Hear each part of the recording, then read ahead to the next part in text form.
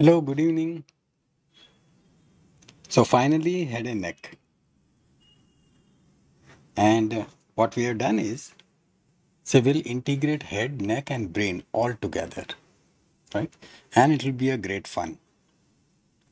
So before we start that official thing,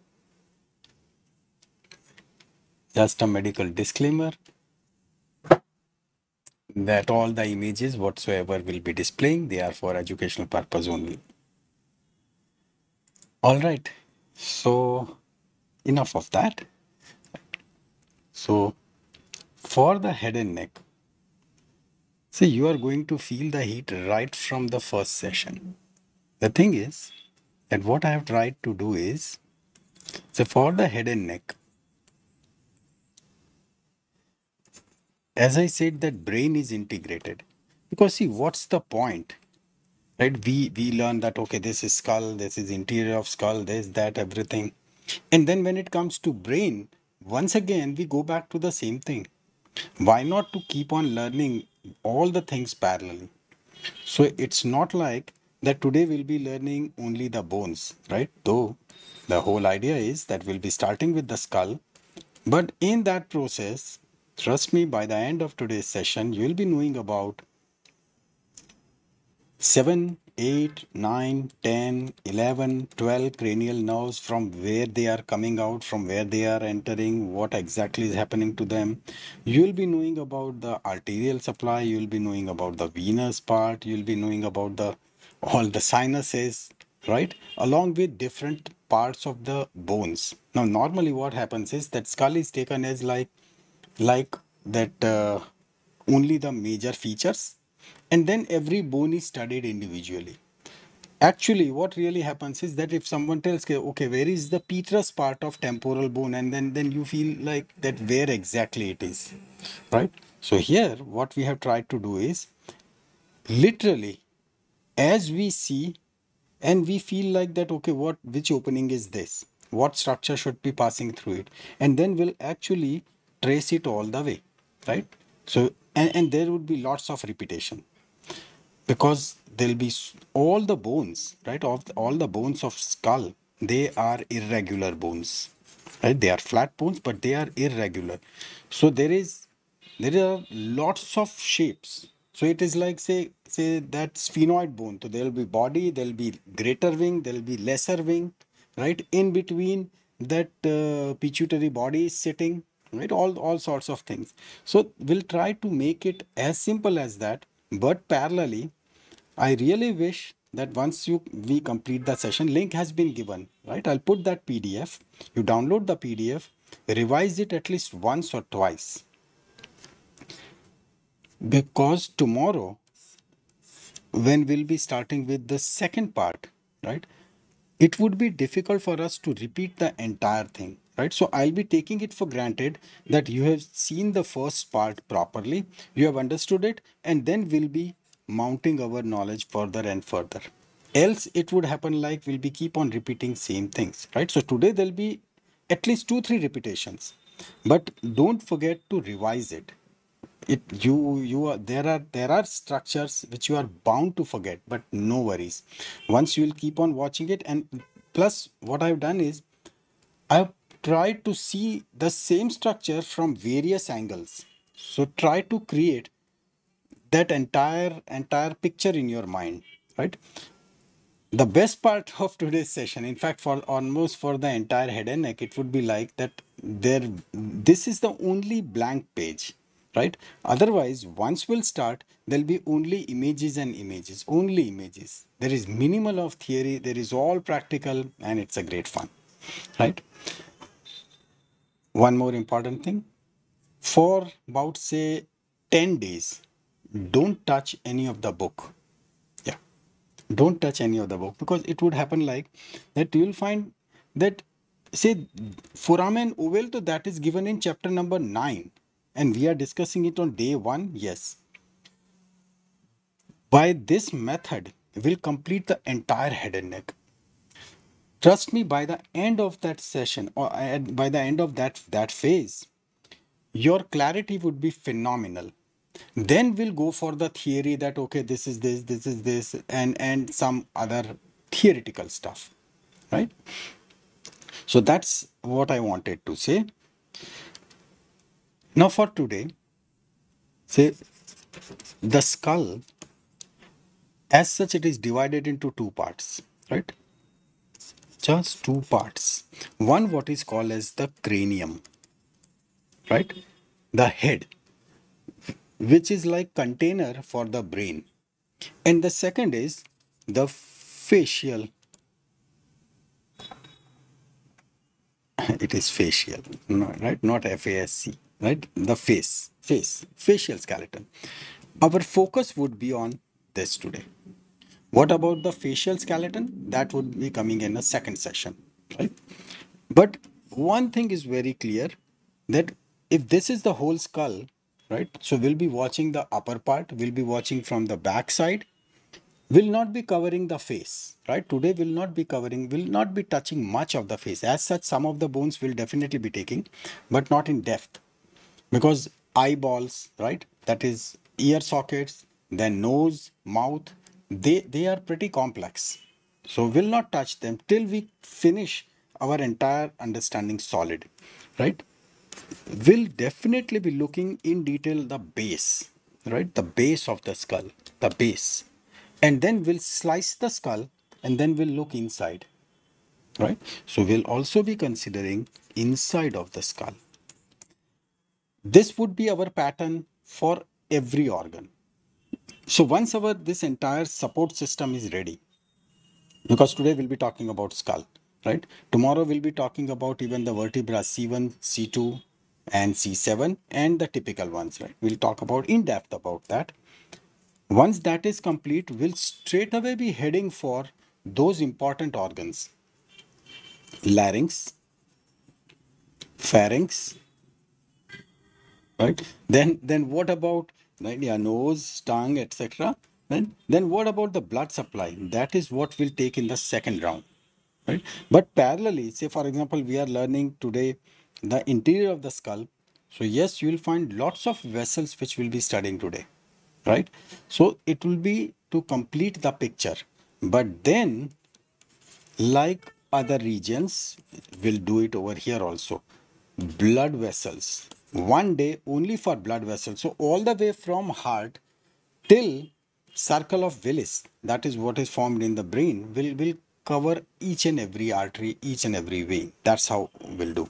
Then obviously the cranial nerves, right? The complete round all the way from 1 to 12, and then ear, eye, and other organs, right? That will keep on taking. So it would happen like by the end of this entire session, some of the areas like larynx, pharynx, tongue, nose, right? All those bones, something which people are afraid of, you'll be super confident, right? So don't worry at all. And how many lectures? Don't ask this question because I don't know, right?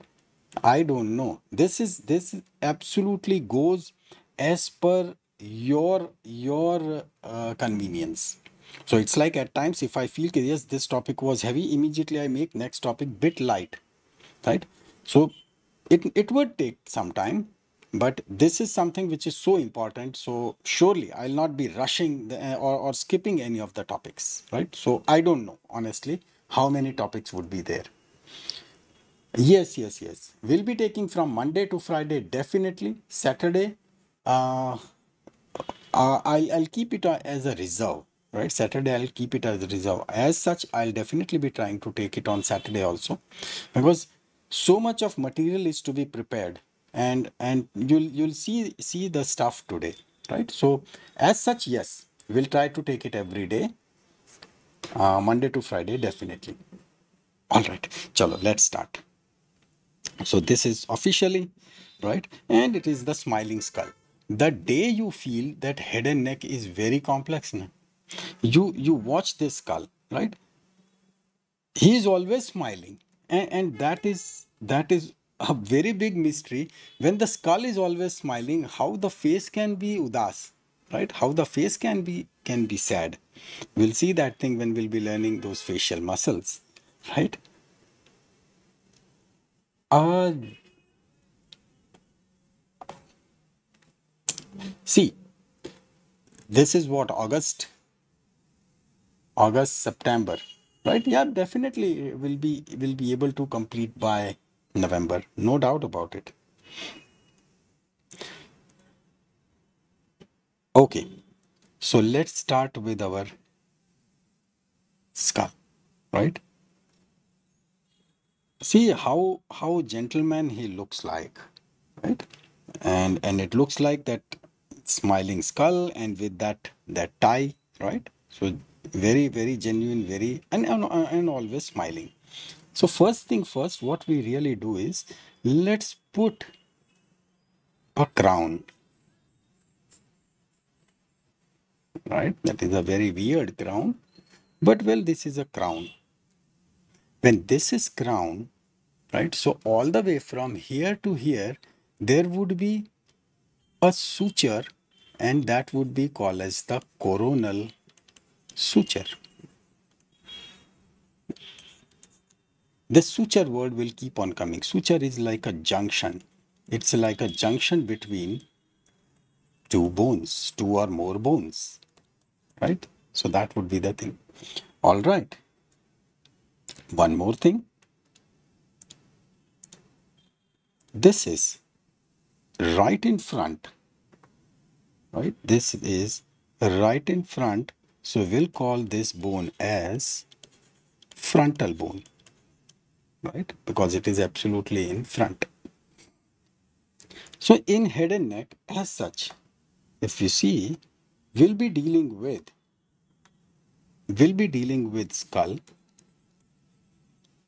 that skull which will be attached with cervical vertebrae, right? Cervical vertebra, and they will be from C1 to C7. Whenever we discuss any of those vertebrae, some are typical. Typical means their characteristics, they are quite similar, right? There is very less difference. And atypical means that they have got some speciality, right? So in this case, C1, C2, and C7, they are special, right? They are special. So that means it boils down to three, 4, 5, and 6. They all are typical. Tomorrow we'll talk about it. Tomorrow we'll talk about it. Just one interesting thing which I would like to say. So normally we say that this is one vertebra, this is second vertebra, right? Just one, two, any one of it. And in between, what do you find? In between, it is, yes, you will say that intervertebral disc, right? That is always there, which is acting like that shock absorber and so many things. Classically, between C1 and C2, remember, there is no intervertebral disc. Oh, yeah, there is no intervertebral disc. There is a complete ligament support, right? There is a complete ligament support which is leading to this. And that's the reason that tomorrow we'll see, right? That would be tomorrow. All the movements that when you say yes, where exactly is happening? When you say no, where exactly is happening? Why in martial art they see that truck, right? They just move the skull like this and truck neck is broken, right? What happens when the person is hanged to death, right? So then what happens to that knot? It breaks what? All those things, they will be related to this area, right? So these are all cervical vertebrae, right? Cervical. Then obviously all those ribs, right? Those ribs are there. In this case, we have just put rib 1 and 2. That's clavicle, and that's the manubrium, right? Manubrium. Manubrium means shield-like. This is sternum, and finally this one is the xiphoid process. Xiphoid process. Why we are taking this as this portion, that one, this is what is leading to formation of superior thoracic aperture. right? That one is superior thoracic aperture through which so many structures will be passing, right? Just keep it in mind. Right now, we'll not be dealing much about that part. All right. Just eventually, say we are when we are talking about those cervical vertebra, right? So just into our entire spine, cervical. So they are 7. Then thoracic, you know it very well. 12 ribs. So there are 12. Lumbar, right? You know it again very well. There are 5. Then sacrum, though fused with each other, but at least they are 5, right? And coccyx, right? Which is like those small ones, which are 3 to 4. So total is giving about 33, right? 33. 5 and 10, 22, 27, 29, and 33. So, oh, the crown looks like the hair we used to draw in childhood. Exactly, that's what I did.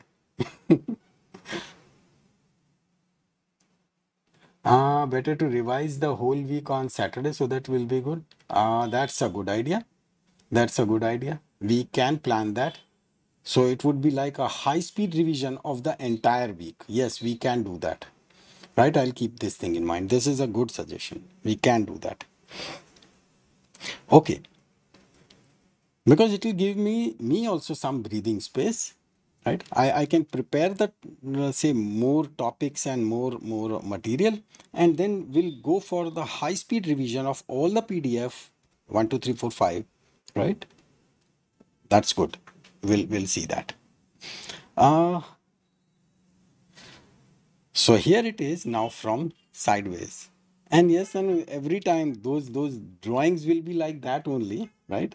So it's since when have you started feeling that bade ho gaye, right? Person is child till the end only. Okay. So here it is. This is right. This is right. All those sound effects, they are normal, right? So this is cranium, right? This is cranium, and that's the facial skeleton.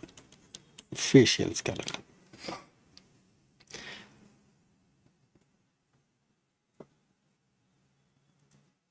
What is that? Layer by layer means. See, please, just focus. You'll automatically understand, right? Okay. So this cranium, this is like a vault. Vault means it is like a container. It is like a container. And in this container, there would be brain, right? Regarding the vertebra, we talked about the typical and atypical. So 1, 2, 7, they are atypical, and rest, that is 3, 4, 5, 6, they are typical, right? These are atypical. Atypical means they are having some special features. Now regarding the bones which we'll be dealing with, that how this entire structure is made. This one is mandible, right? And will not be touching mandible right now. In fact, we'll be removing the mandible so that we can watch all the areas very properly. For the skull, here are the bones. We have spotted frontal, right? Which was right in front. So we talked about it, that's frontal. And the posterior most is occipital, right? That is occipital. Both of these bones, they are just one, unpaired. So it means front and the back, right? They are one. And then from both the sides, there are 3 bones, right? Sphenoid, sphenoid, right? And we'll see all these bones. Temporal, temporal, and the parietal, parietal, right? They are 2, 2, 2. Let's finish whatever is very easy to understand. Frontal is easy, right? Front. Occipit, you just put your hand back and you see the prominence. Well, your hand is exactly on the occipital bone. So this is also easy, right? And when you create blunders in Viva and then you say, "Arey, ye kya kar diya?" Right? So that is where you are tapping your parietal bones, right? And then you do ram ram ram, right? So when you do like this, so it means that is temporal, right? The sphenoid, where is it? Well, sphenoid is bit hidden, so we'll see that, right? We'll come to that. Okay. Meantime, watching the same gentleman from the posterior side. So that's what is. Can you really? I just zoom further, if you can. Yeah, now it is seen better, right? See, this is all this ragged line, right? They are sutures. So let me remove this now. That is suture. This is occipital, right? That is occipital bone, this one. And both these sides, they are parietal. Parietal.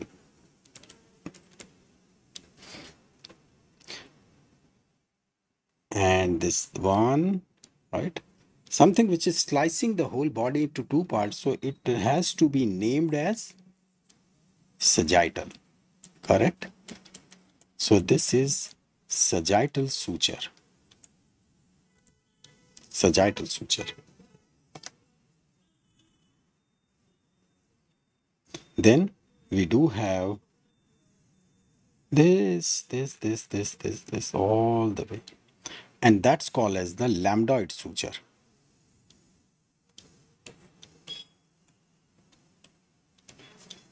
Right? That is called as the lambdoid suture. So till this point, we have learned three bones properly.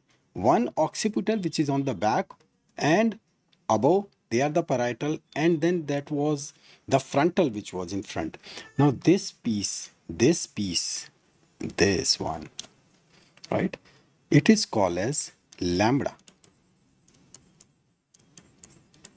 Is it necessary to remove all these names? Yes, very much. Very much. And trust me, by the time you'll finish your head and neck, you'll be having thousands of words in your inventory, right? That is what I always say when a medico fights with a non-medico, right? So you can use any of these words and they would not understand. So, so, right? So this is fine. Lambda, that is where this sagittal suture and the lambdoid suture, they meet. Actually, what it is, they are called as the fontanelli, right? We'll be talking in detail about it, but fontanelles, we said that there is anterior fontanelle and posterior fontanelle. What was that? Right? In the last session, grand finale of this, that abdomen, during the parturition, it is, these are the areas where the bones have not fused. So actually these bones, they can slide over each other so that they can change the dimension of the skull for the delivery, right? So this is what is called as the lambda, or also it is the posterior fontanelle. So I'll just write lambda over here. Now if that is the case, if we really go back, right, it's not here. Okay. All right, it will come.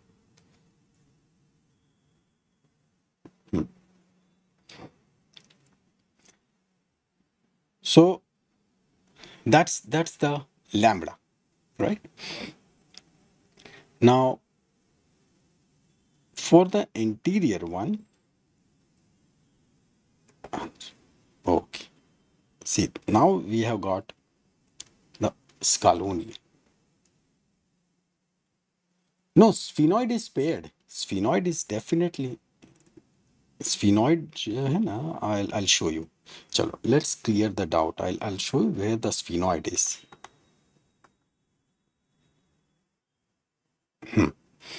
So this is where I'll draw. And I tell you something very interesting about it. See, this is a suture, correct? This is also a suture, right? That is also a suture. and this one is also a suture. Fine. Now, if we start telling that which bone is this one would be frontal, right? That is easy to figure out. Okay. This is parietal. All right. This one would be temporal, right? Temporal. And and that one, right? That is another suture. And this one would be occipital, right? Occipital. This is sphenoid. That's sphenoid, right? And because sphenoid is inside, so obviously sphenoid will be on the opposite side also. So that's how things are associated. This area, must change the color. This area, this is very important, right? This area, one more word, and that thing, that is called as the pterion. That is called as the pterion. Now imagine if you call someone pterion or lambda, right? They won't understand. Pterion is that point, this one, where four sutures meet, right? Four sutures meet. And potentially this makes it very weak because these sutures, they are weak. So now you know it very well that in martial art, why they give a chop at this point? Why when the lathi is hit, to then it is hit at this point, right? And another important thing is that when we'll discuss in detail about the blood supply, just underneath inside, right, there is a very important artery, that is middle meningeal artery. Branch of middle meningeal artery is passing over there, right? It is just passing over there, and it happens like that. This is the bone and that artery is sitting like this. So if the bone breaks, it would snap the artery, it will break it. Now because the artery is surrounded by bone, right, there won't be any soft tissue to just collapse it, stop it, right? Actually, in order to stop that bleeding, one has to do the bar hole. Bar hole means this portion has to be drilled, right? It has to be cut, flap is taken out, and then you have to take care of that bleeding. So this is very important, right? I'll keep on telling you something about the forensics also along with it, right? So remember, this is pterion, right? That's what is called as the pterion. Pterion is the point where four bones meet: parietal, temporal, sphenoid, and frontal, right? And potentially it makes it very weak. So this is on both the sides, it is pterion. Posteriorly, right, there was lambda, and the bregma.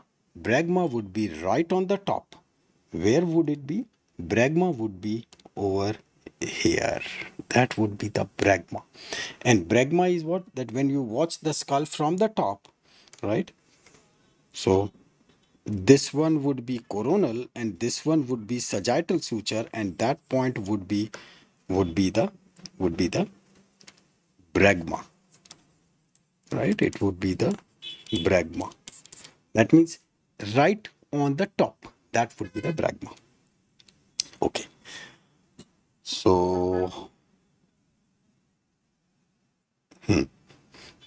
right? So this one would be the frontal, right? Now see the boundaries of the frontal, all the way, and then, okay, over here, see the suture, it's like here, and then it goes up, right? So that's how the frontal bone is. So it would become much easier for you to understand that when we'll be talking about the orbit, this is called as the orbit, right? So we can safely say that, okay, frontal bone will be forming the roof of the orbit, right? So that's how we'll keep on visualizing our entire structure. So that's what we said, that in case of cranial bones, we need to do it this way because the bones are irregular. right? Bones are irregular. So you have to be familiar with every bone. That's the mandible. We talked about it.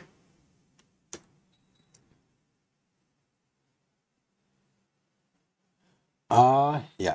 Sphenoid is very important. In fact, every bone is important. Every bone. Because there is speciality of every bone. Okay. So here it is.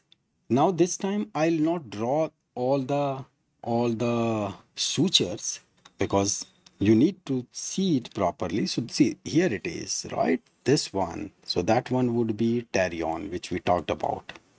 Pterion. Rest of the bones, you know. So now I'll just put it like S for sphenoid. This is the temporal, right? This one would be parietal. This one is frontal, and that is occipital. Pretty easy, right? Let's add something extra. Before we say goodbye to mandible for this particular session, right? We just have a look at something. One, say this, a very nice joint, right? This joint that is called as the TM joint. The bone involved is temporal bone, so temporo, and the mandible, so mandibular joint. So temporomandibular joint. Now if you really want to feel it, just right ear and ear, and then just over here and open and close your mouth, right? You will be able to feel the temporomandibular joint, right? So that's temporomandibular joint. Just behind it is, this is external auditory meatus. Meatus means opening. So that is external auditory meatus. I would like to erase this line and draw it something like this, because there are two important structures. One, this is what is called as the mastoid process. Mastoid process, right? This mastoid process is just behind the ear. So behind the ear, when you palpate, you'll find that mastoid process. Now this mastoid process will be giving all the way sternocleidomastoid muscle. That's the muscle which is you are using for tilting your head, right? Rotating your head for all those purposes. That very important muscle. So this is the mastoid process. And then there is a very stylish process. Yeah? Can you see this one? This one, right? Very stylish. And this is, that's why it must be the name. It's called as the styloid process. Styloid process, right? So that is. So we learned that mastoid process, external auditory meatus, styloid process, and all of them, they are over here the part of temporal bone, right? So now we are familiar with at least say this much. Sphenoid, frontal is one, sphenoid is on both the sides, temporal is on both the sides, parietal is on both the sides, and occipital just on one side, that is posteriorly, right?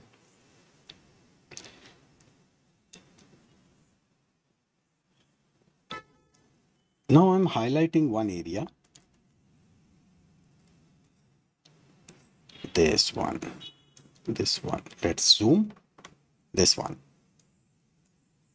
this, right? Now I'll erase it.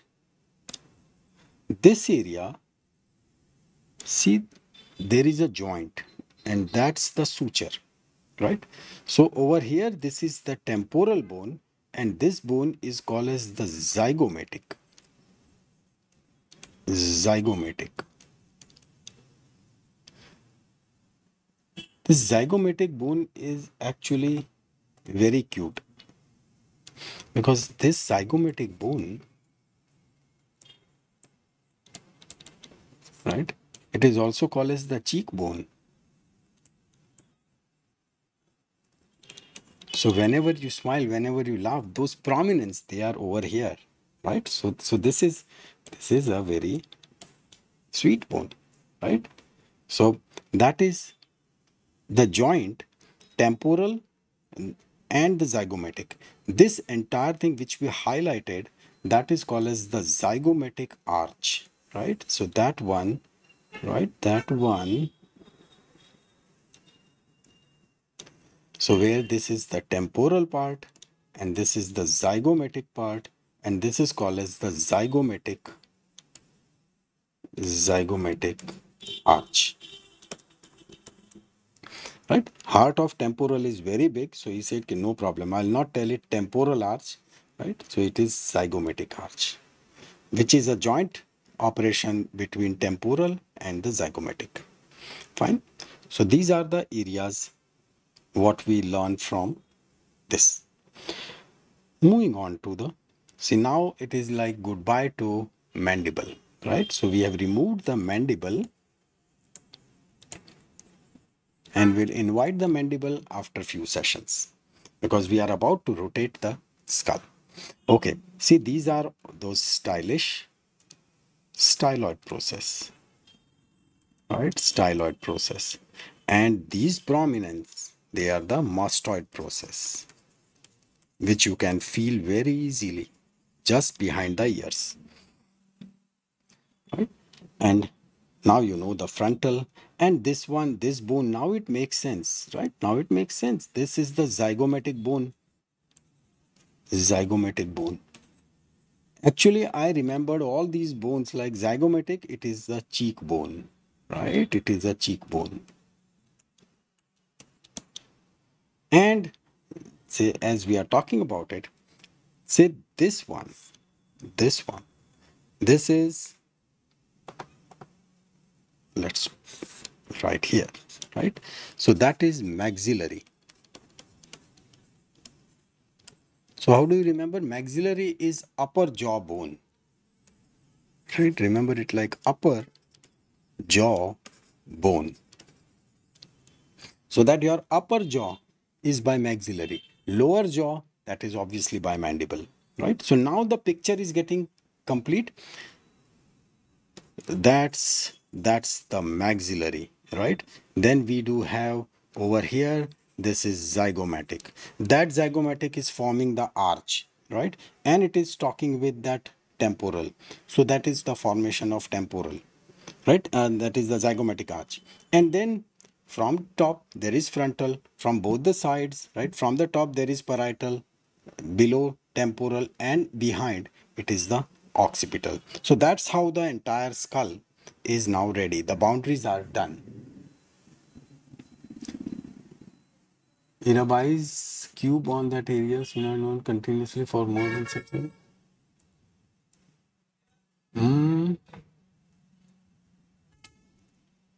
Okay. Yeah.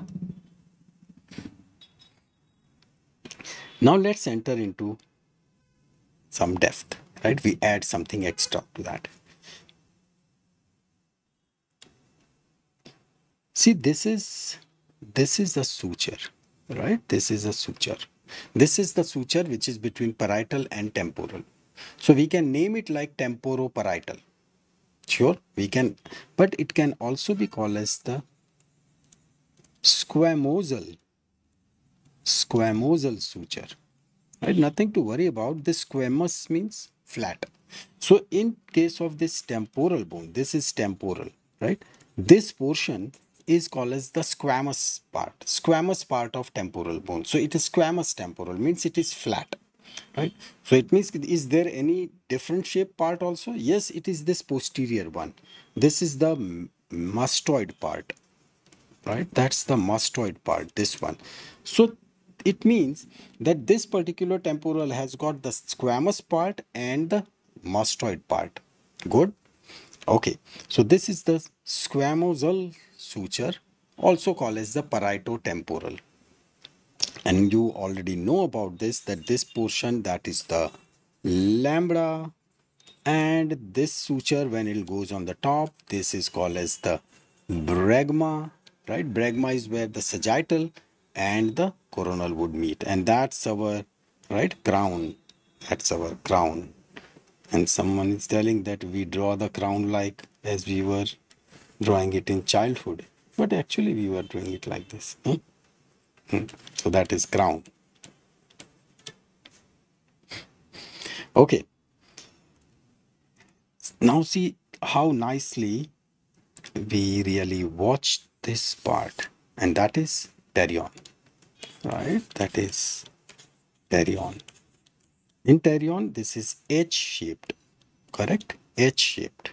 So we can draw it like this, is like this. It is H-shaped. H. And inside, this is the sphenoid bone, right? That's the sphenoid bone. This one would be the zygomatic, and that's the entire is zygomatic arch, right? And now you can say it very confidently that which bone is this? Well, that is maxillary, right? Upper jaw, right? Upper jaw. Zygomatic was that cheekbone. These are what? Styloid process, right? Stylish styloid process, and this is muscular mastoid, right? Muscular mastoid. And very important, big powerful muscles will be attached to the mastoid process. In between, hello, right? That is the external auditory meatus. External auditory meatus. Auditory is a simple word. Sometimes it is also called as the external acoustic meatus, right? Acoustic is stylish word and more scientific word for the sounds. Right? All right. Now, see, this is a complete layout for the frontal bone, right? This is frontal and it is unpaired, just one. Right, you know it very well. This one is maxilla, that is upper jaw, right? Upper jaw. Yeah, pterion is meeting point of, in fact, we should, yeah, it is meeting point of four bones. That's right. Four bones, or you can say four sutures, right?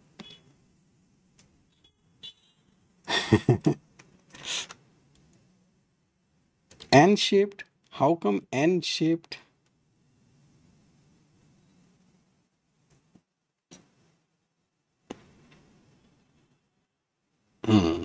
Okay. See.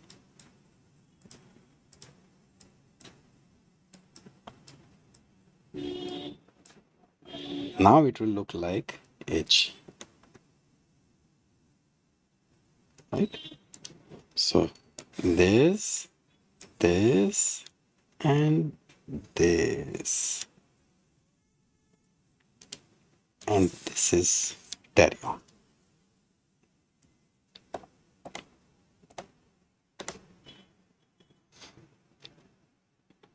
Right, so this is maxilla, upper jaw, and this one is cheekbone, right? The zygomatic.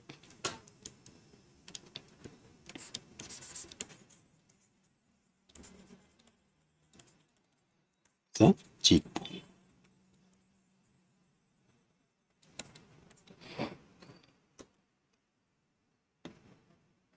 The opposite side, right? The maxilla, right? So this is now start orienting yourself. This is right, this is left. So this is right maxilla, and this one would be right zygomatic,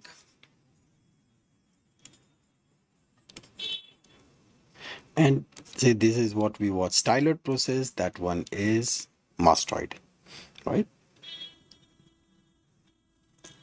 Now see, this is zygomatic, and now keeping in mind that's maxillary.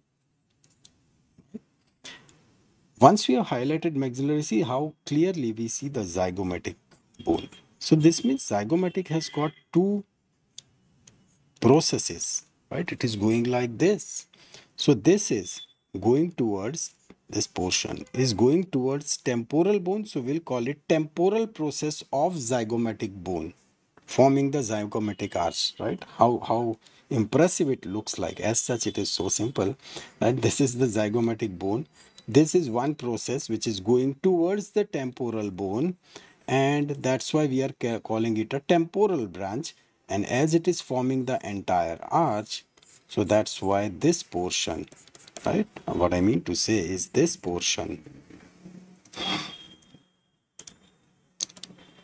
that portion, this one, that is called as the temporal branch of temporal process. Temporal branches, they are in artery. Temporal process of zygomatic bone, and it is forming what? Zygomatic arch, right? Okay. Now in this, rest of the structures, now they are pretty clear to you, right?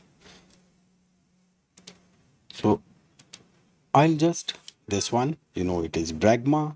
This one, that is lambda, right? That is lambda. And this suture, that is that squamosal suture, right? This one is muscular mastoid. This is stylish styloid. And this one is hello, hello, external auditory meatus, or the external acoustic meatus, right? That one is zygomatic arch. And sphenoid, temporal, parietal, frontal, occipital, all those bones along with the maxilla, they are now known to you. Okay, here it is, the better representation of the zygomatic, right? Now it is seen very clearly that how exactly it is forming those two processes, right?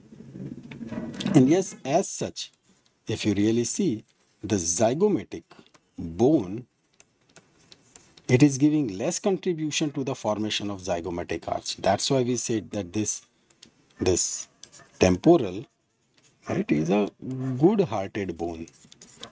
So it's not objecting at all, telling this entire arch all the way from here and up to this point, then what is called as the zygomatic arch. Right? Otherwise, this bone has got all the rights to fight and to tell this thing as a temporal arch, but it is zygomatic. And here it is. This one is, right, that Chupaua bone, right? That is the sphenoid. But this sphenoid, right, as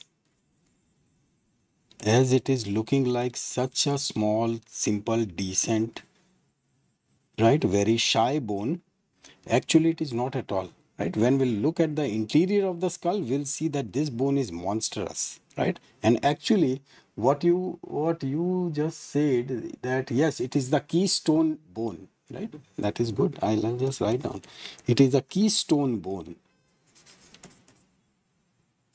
You guys keep on giving good words, huh? Keystone bone. Yeah, it is a keystone bone of the skull. A process that's projecting towards the frontal bone from zygomatic bone. Yeah, right. So that would be called as the frontal process, right? You only answered it. So if this is zygomatic, I think you are talking about this part, right? So yes, that's right. This is, if you call this as the temporal process, so definitely we'll call this as the frontal process because it is going towards the frontal bone, right? Simple as that. Okay. So this is about the keystone bone sphenoid. Now that's actually the temporal, right? Temporal bone. Butterfly shaped bone. Yeah, it is in fact the sphenoid, na? Sphenoid is like a butterfly. Butterfly who has got a great wing and the lesser wing, bigger wings and smaller wings. We'll see both the wings, right? So this is a good-hearted, right? Good-hearted temporal bone. And how much we need to know about it? Two things which we have already talked about, but still we need to talk about it. One, this is the squamous part, right? Which is the squamous part, and this is the mastoid part. This mastoid part is tough, is strong. Rest we have talked about: external auditory meatus, mastoid process, and the styloid process, and the zygomatic arch. And it is this point, right? This one is where it would be, say, external acoustic meatus, right? Rest is all for those temporomandibular joints. Okay, easy, right? Need to, now you have picked up. So this is parietal, and I'll not tell what is this, I'll not tell what is this, I'll not tell what is this, right? You are smart enough to know about this. I'll also not tell which suture is this, right? You know about it. Okay, I'll also not tell which suture is this, right? You know it. So, bregma, lambda, lambdoid suture, right? And the squamosal suture, and this is that H-shaped, right? H-shaped, and it is pterion. Good one. Occipital, right? Very easy. Now let's add something to that. Take your hand back and just try to feel the most prominent area on the occipital bone. Most prominent part. So this is external, right? This is what you are feeling. It is, so its name is very easy. External occipital protuberance, right? It is external occipital protuberance. So it is prominent, right? You can feel it. But why they said external? It means there has to be internal. Yes, it is there, and we'll see that, right? So there is external and internal occipital protuberance. So it means internal would be just inside. Yeah, it is just inside, right? A prominent portion. Yeah, this one, long awaited, right? We were waiting for him. And this is that, right? I'll now draw it like this only, right? So this is that coronal or the crown, right? And this one, right? This is sagittal, and that one is lambdoid. So done, right? So this is bregma, and this one is lambda. And both of them, they are fontanelles, right? So this is anterior and this one is posterior fontanelle.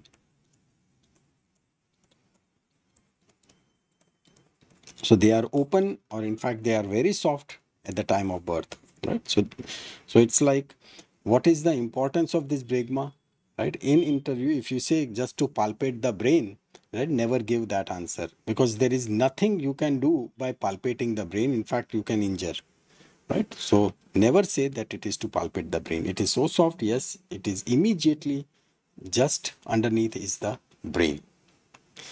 Okay. Now we are becoming more exploratory, right? What we have done is we have removed that frontal bone, right? So see, frontal bone has been removed, and very artistically what we are doing is absolutely from the front we are watching the posterior surface of the occiput, right? Getting my point, right? What you are watching, this suture, is that lambdoid suture, right? So this is occipital bone, right? That is occipital bone. So we have removed the frontal, and then all the way we are watching the posterior part.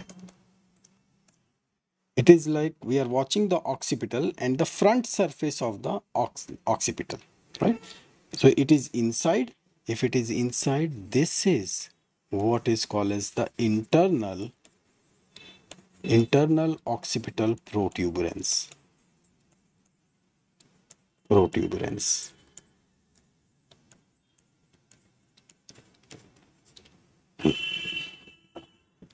So that is internal occipital protuberance. Now can you see that it is just forming this cross, right, with internal occipital protuberance in the center, right? And that cross, this, it is what is called as the, very rightly said, cruciform, right? Cruciform eminence. Cruciform eminence. Now, if these are the spaces, so there has to be something inside it, right? There has to be something, and they are so prominent, right? You can appreciate that they are pretty prominent. And in the bone, with so much of prominence, well, very important thing which is lying over here is new word coming up, sinuses. Now, these are venous sinus, right? We'll just have a look at it. These are the venous sinus. It means these venous sinus, because blood supply of the brain is super rich. So these venous sinuses, right, they are the veins. We'll see the formation. But who will be lying over here? Now think it this way. Imagine from the posterior, right, something which is going up. It means it will be following all the way to the sagittal suture, correct? So this portion, that would be where the superior sagittal sinus would be there. Sinus means it is like venous sinus, right? It would be venous, right? So big vein is passing, and that is what is called as the superior sagittal sinus. So that is up on both the sides, right? They are absolutely going like this. So they are, very rightly will say, tell them as transverse sinus. So that is easy. Transverse sinus. And then this one, which is going right below, so that would be called as the occipital sinus, right? Occipital sinus. Things are not ending at this point. Just keep in mind that there is one more, right? This time you have to think in 3D, right?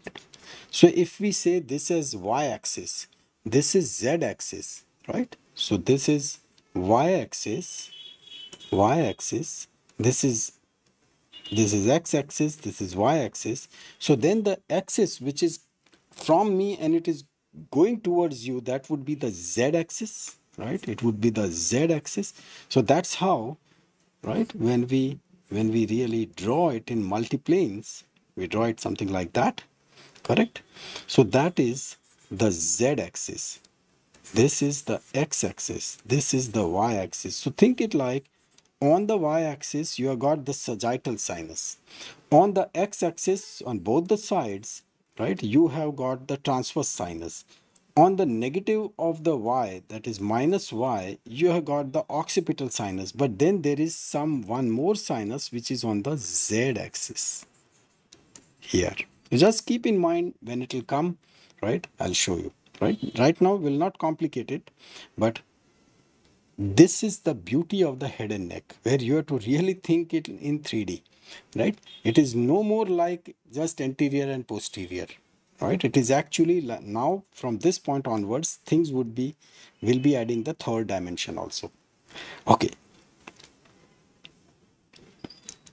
See this. Zoom. and how nicely you can really appreciate every piece of it, right? Say this. This is superior sagittal, superior sagittal sinus. Then on both the sides, so we'll call this thing as the transverse sinus, right? That is easy. Transverse sinus. And something which is going down, right? Though it looks like so patla, right? This one is occipital sinus, all right? So then what is this? This one? This one? Well, for that we go to the second image. In fact, what it is, see the angle.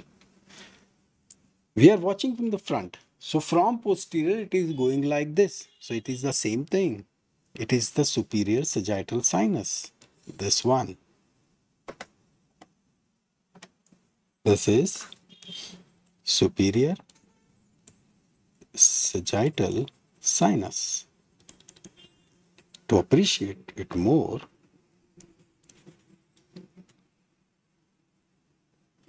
that is transverse, right? That is transverse sinus. And here it is. Now got it? Right? We have tilted the skull slightly and now we are watching the full view of superior sagittal sinus.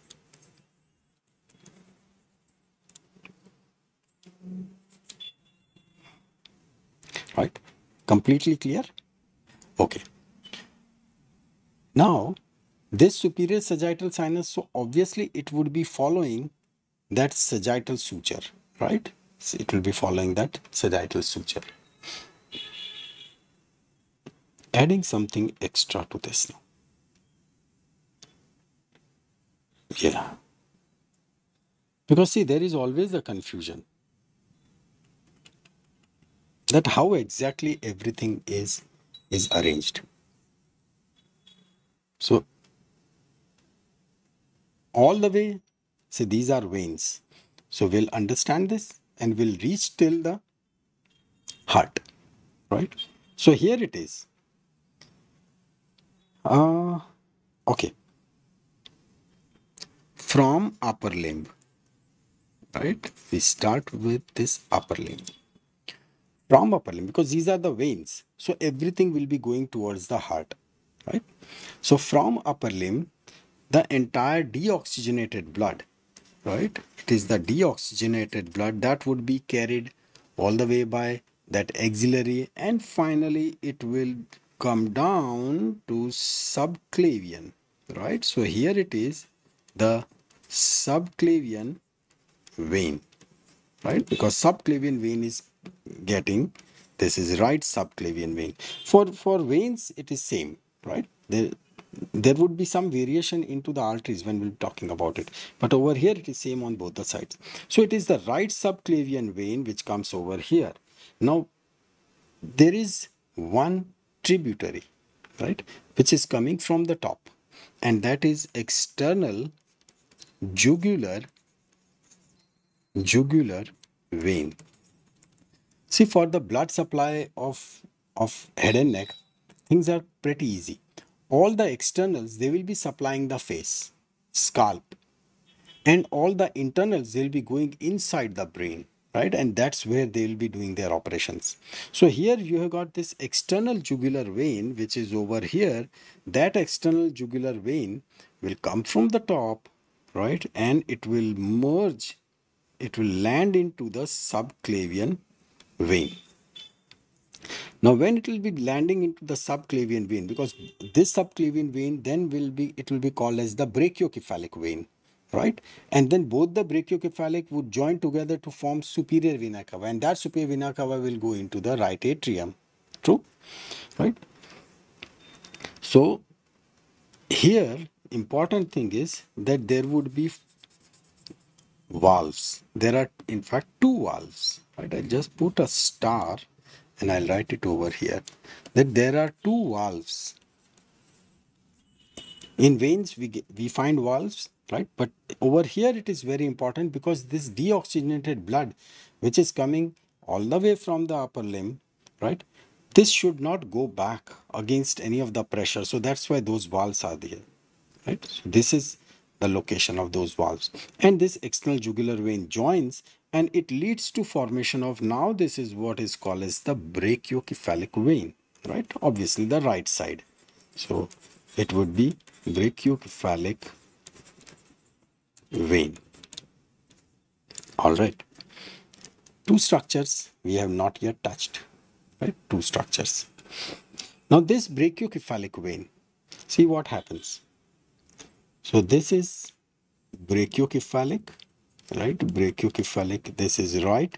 And the left side, right? So this would be the brachiocephalic on the left side. Both of them, they meet, they go, and they lead to formation of the superior vena cava. And then that thing would go into the right atrium, right? And yes, this is from where the upper limb blood is coming, right? So upper limb deoxygenated blood is by this.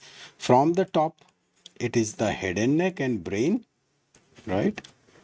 And what happens in case of lower limb?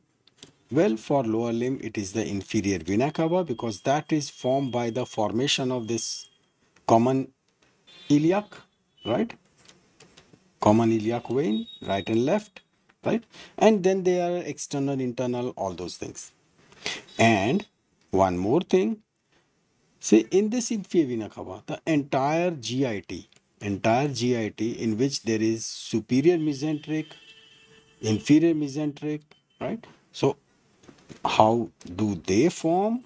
What they do is, that's how the superior mesenteric goes, that's the inferior mesenteric. Inferior mesenteric, it lands into superior, the splenic, right? That's splenic, superior mesenteric, inferior mesenteric, and it leads to formation of that portal vein. That portal vein goes into the liver. Liver processes all those nutritions or toxins or whatever things one has consumed, and those hepatic veins, they will be draining into the IVC, right? So it is the hepatic vein which will be taking care of the GIT. Lower limb is by these common iliacs, and then thus this entire blood, it reaches to right atrium, right? So that's how the entire venous system of the body, right, it is arranged. Okay, we have not yet touched two portions. One, if this is external jugular, then this bigger one is internal jugular vein. And as we said that it is the internals, they will be going deep into the brain, right? So that is internal jugular vein. But highlighted is someone who is very special, right? And that is what is called as the vertebral vein. It is called as the vertebral vein. Brain is a rich organ, right? It has got huge blood supply. So for the backup, right, these vertebral veins are there. So at the base of the brain, right, they really form a very nice meeting, which is called as the circle of Willis, right? That is where these vertebral veins will be taking a big role. Okay. And where exactly they really land? Well, see, now we have changed the orientation. We are watching from the back, correct? So this is like occiput, right? So we are watching from the back because these vertebral veins, right? So that's the vertebral vein. Remember vertebral vein, so they are coming from the top, right? Now these vertebral veins, they will be landing into brachiocephalic vein, right? They will be landing into brachiocephalic. But, and this one is, that is internal jugular vein. Internal jugular vein. Now in internal jugular vein, there would be two very important structure. One,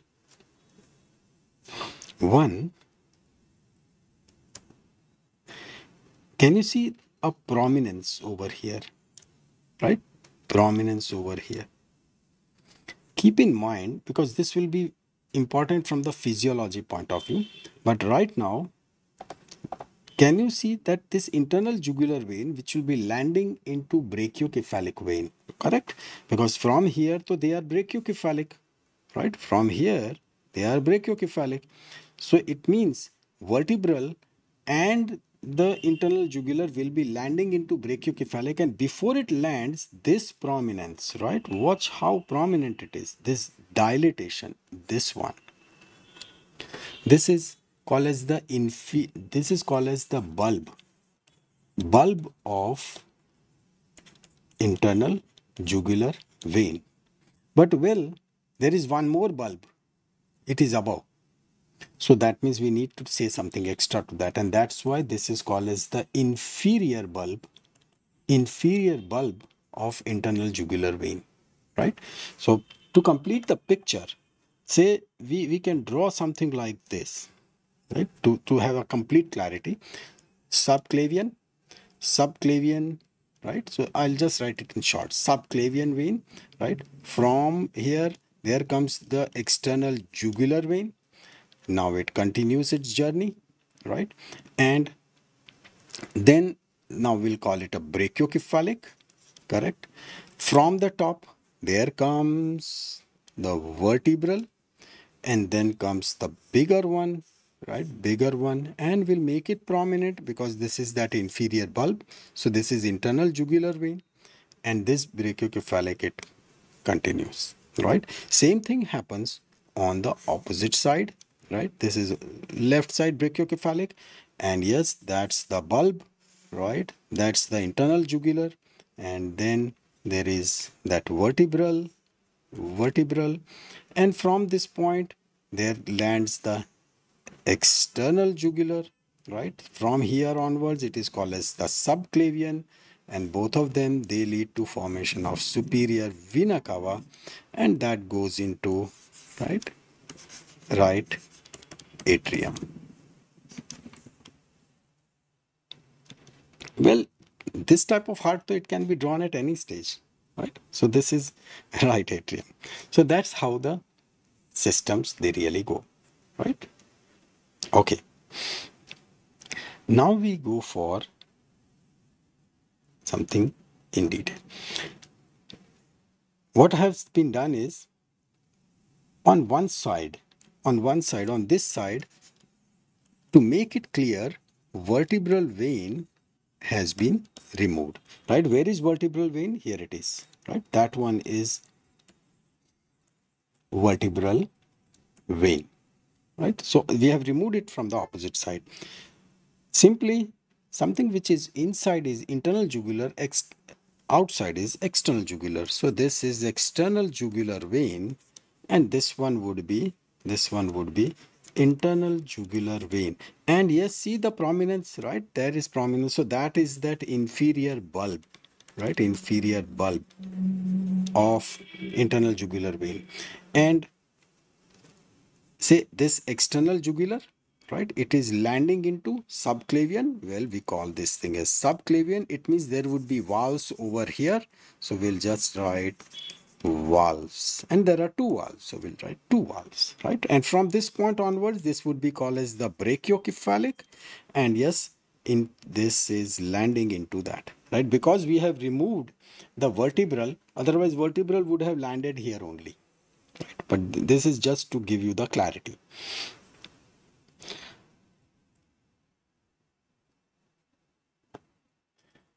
Now arteries should not feel bad, right? So this is now about the arteries.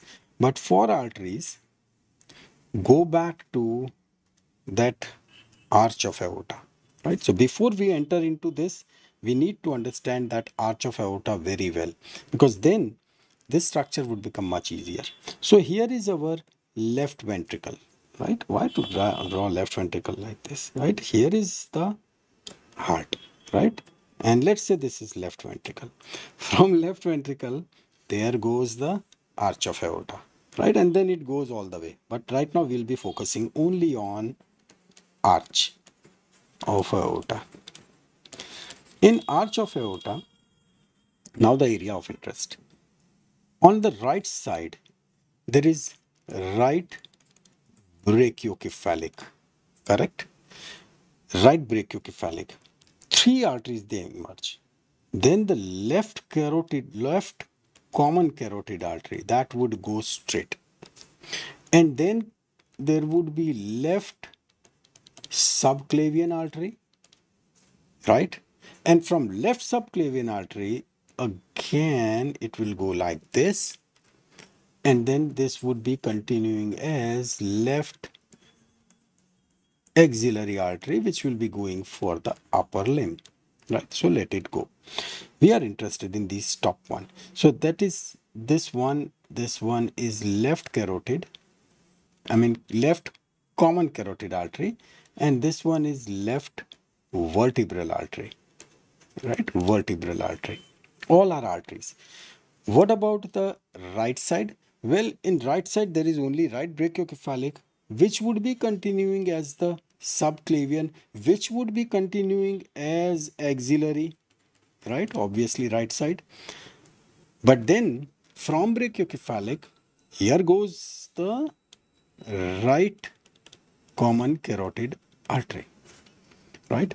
And from subclavian, there goes the right vertebral artery, right? So that's how the entire picture is. Let's see it with better zoom. Here it is. Here it is. So let's say this is arch of aorta. So then this is what? This is right brachiocephalic artery, right? Then, so this is one. Then that is common carotid, right? But it is the left common carotid artery. This is what? This is left subclavian artery. This left subclavian would be continuing as axillary, right? So we are not drawing it. We are not drawing it. We'll draw only what we need to focus on. Okay. Then here it is. That is vertebral, right? The right vertebral artery. Similarly, over here, this is left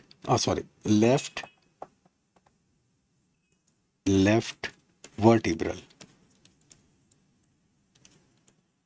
artery. Fine. So this is common carotid artery, right? This one and this one, right and left, right? We wrote. So this common carotid artery.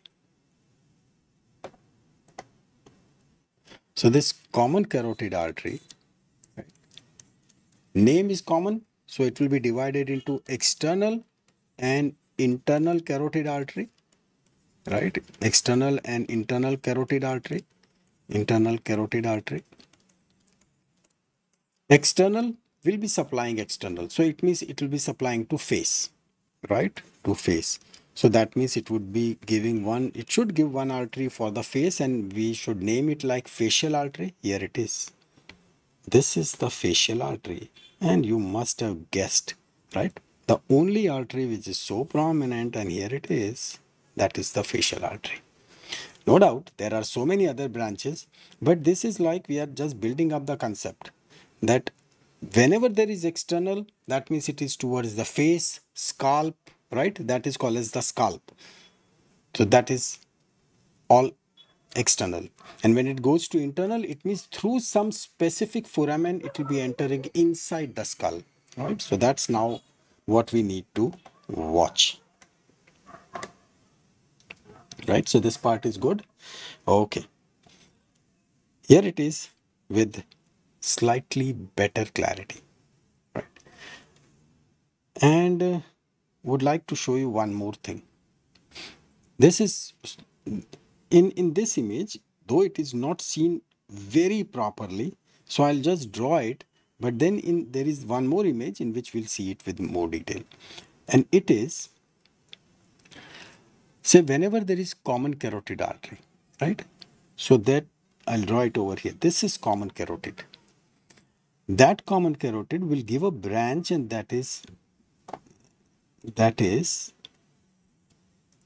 external carotid artery, right? This is external carotid artery, and the main artery, it will continue. This is common carotid artery, and this thing would continue as internal carotid artery. As soon as that external carotid artery is given, this area is prominent. It is dilated. This is very, very important, right? Just over here, very important. This is called as the carotid sinus, right? It is called as the carotid sinus. So it is a dilated part. Now this is carrying what? It is carrying those baroreceptors, right? It is carrying those baroreceptors. Baro means pressure. So these are the pressure receptors, right? So when the pressure increases, yes, they will be sending those, because they are having these visceral afferent fibers, right? Afferent fibers, right? In the brain, afferents are coming, efferents are going. So here these are the visceral afferents which will be carrying the information that yes, blood pressure has increased, right? So it will be, that thing will be carried up. Now, as you know, these fibers, they don't travel lonely, right? They travel in some nerves, and that is where the nerve would come, and that is the cranial nerve number 9, right? Cranial nerve number 9. It is glossopharyngeal, right? It is glossopharyngeal. So these visceral afferent fibers will be carrying the information of the pressure via glossopharyngeal nerve, and the brain would be informed. So this is the visceral afferent, right? Everything is calculated with respect to brain. So in brain, anything is coming is afferent, anything which is going is efferent, right? So that's what is so important. So over here, if we just label all the vessels, right, it should be now easier for you. So that is our arch of aorta, right? This one is right brachiocephalic artery. This one is left common carotid artery. This one is left subclavian artery, which will be continuing as over here the left axillary. This is the right axillary, right? And then over here, this which is going all the way, and this is right common carotid artery, right? See, right common, left common, right? They go all the way up, and this one is right vertebral artery. In between the portion, right, we'll call it right subclavian artery. So in fact, it is the brachiocephalic to subclavian to axillary. It is just one and the same thing, right? Same thing is going all the way, but this vertebral and common carotid, they are from subclavian, right? And that's how then they go all the way up, which we'll see. Yeah, this is what I was talking about. See, that's the vertebral artery, right? That's the vertebral artery. This one is common carotid artery, right? See the angle, right? We are watching from the back, from underneath, and then it is going on there. This is occipit.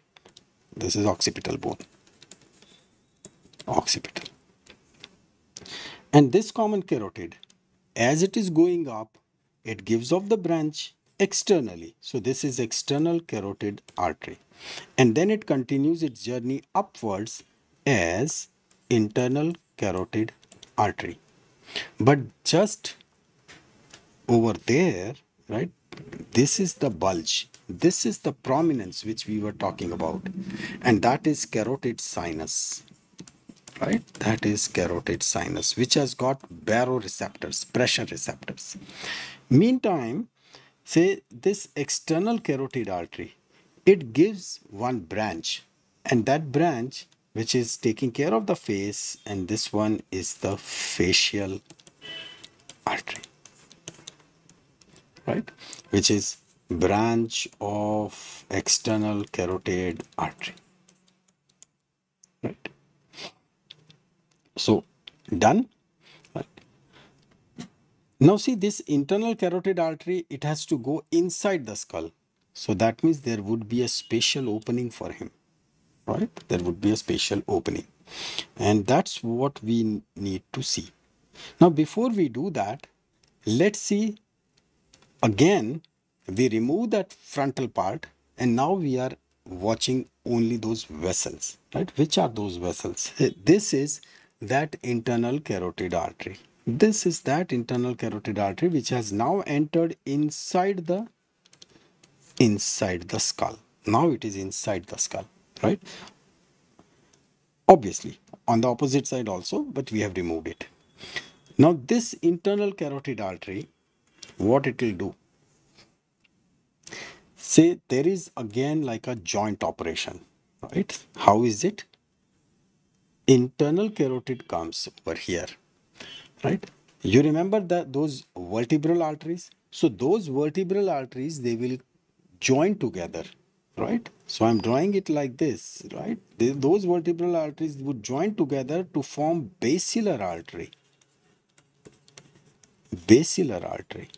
So obviously this will be from the lower end, right? But say from there, this is vertebral, right, left, they join, and this is basilar, and that basilar artery is this one. That is basilar. That is the basilar, right? So this internal carotid, it gives one branch, and this one is called as the middle cerebral. Because see, in the brain,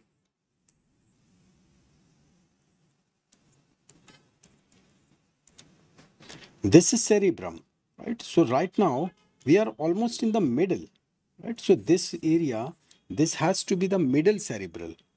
This is cerebellum, right? Which is cerebellum, right? That chota dimag, Nana Patekar, right? And this one is the midbrain, right? It's the midbrain.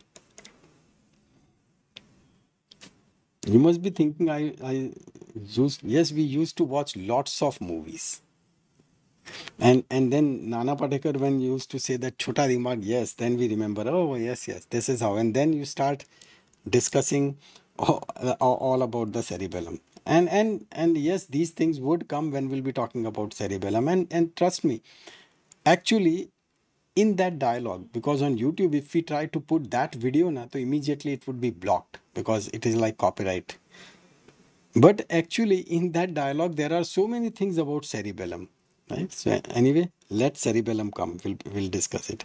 So here it is middle cerebral artery, right? The basilar artery, and then there is one artery which will be coming in front, right? It is like this. So we'll call this thing as anterior cerebral artery. Cerebral artery. So how good it is, right? Internal carotid comes on side, it gives middle cerebral, and then it comes in front, that is anterior cerebral, right? On the posterior side, there is basilar, which is formed by the formation of those two vertebral arteries. Okay. Any doubt? Let me know. Here it is, the zoomed version, right? This will make things absolutely clean. So this is our internal carotid artery, and this one is middle cerebral artery, and this one is anterior cerebral artery, right? And this one is the basilar, right? All those other twigs, don't worry much about it, right? This is how the major formation, right? So this is internal cerebral artery, and here, right, it gives one branch. This is middle cerebral, right? Because these notes will be remaining with you, so you don't make a mistake. And then this one would be the anterior cerebral. Because if only C is written, sometimes it may give you the confusion of cerebellum, right? And B is basilar, right? It is B is basilar, and basilar is formed by the joint operations of both the vertebral artery, right vertebral and the left vertebral.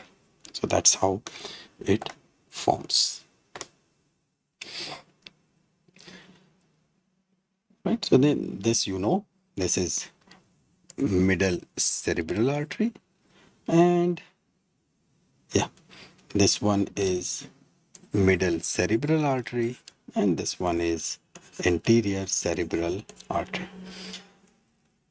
All these things will be coming back when we'll be discussing blood supply of brain, right? Every twig, every branch will be discussed in detail, but trust me, knowing this much, at that point you'll find things so easy, so familiar, and very interesting.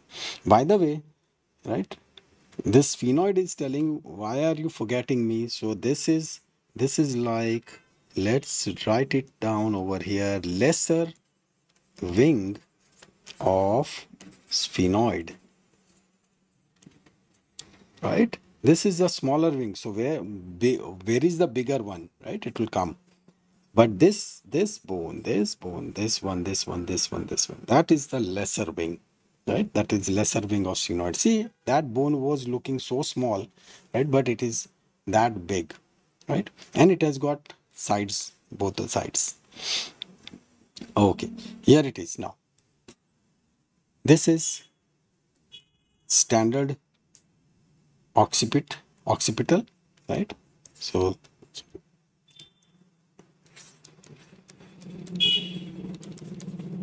occipital bone, and this one is external occipital protuberance, right? The most prominent part. 1, 2, rows 3, right? All those prominent lines, they are there. They are called as the nuchal lines.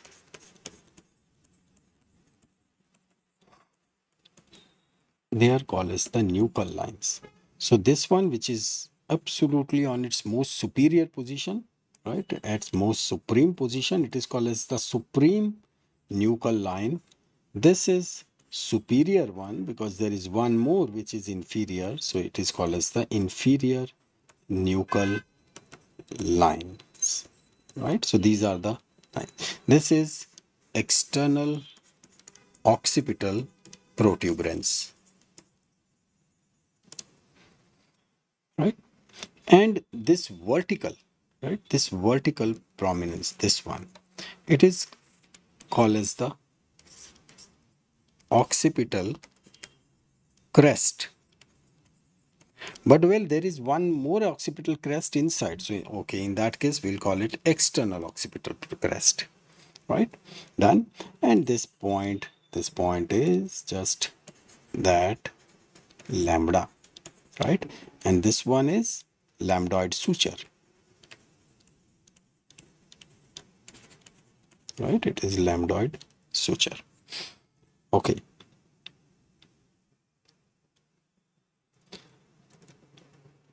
Now, when we tilt it still further, now what we are watching is the base of the skull, right? This is base. This is base of the skull. In the base, this is the big one,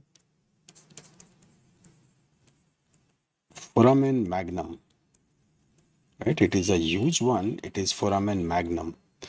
So this is occipital bone. The bone, the part of the bone which is behind the foramen magnum, it is called as the squamous part, right? It is called as the squamous part. The part which is in front of the magnum, foramen magnum, right? Squamous part of occipital bone, right? And part which is in front, this is called as the basilar part. of occipital bone. So it is also called as the basi occiput, right? Basi occiput.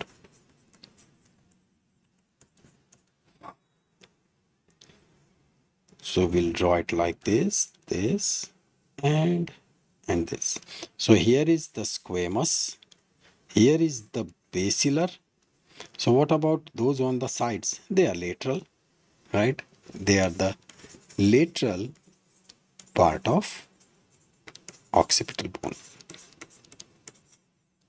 This one, right? So that's how they are arranged.